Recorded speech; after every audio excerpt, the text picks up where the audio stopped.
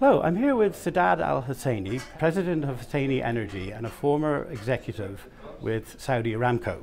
Mr. Husseini, how have the challenges facing the industry changed in the last year?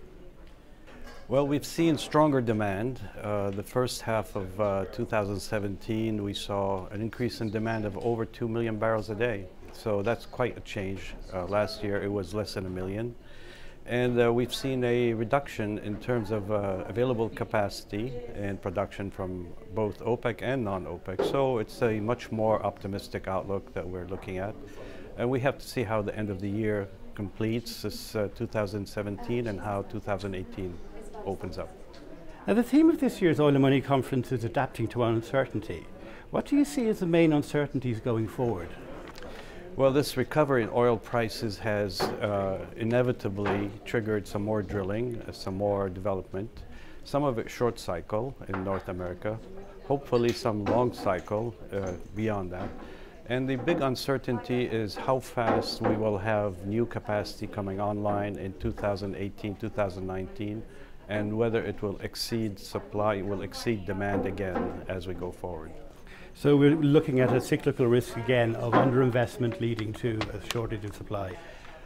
On one hand, a shortage of supply as we go into 2018, but then soon after that there may well be a surge of supply, in which case we may have a risk of unbalancing the market again. And finally, we've heard a lot about growth in EVs.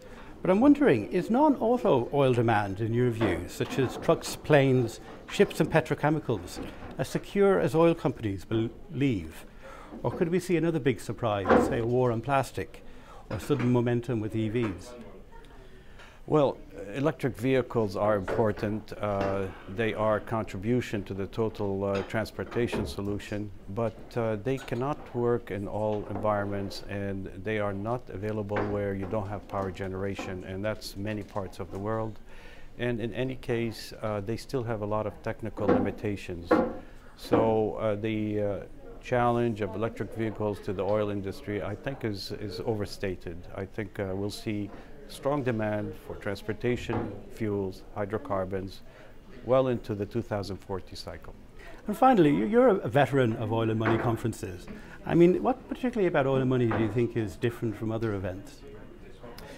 Oil and Money is not simply technical, it's not simply financial. It integrates the politics, the economics, the whole range of issues that confront the oil industry, and therefore it gives a complete, a holistic view of the industry. That's what makes it quite different from all the other conferences. Well, thank you very much for taking your time. Thank you.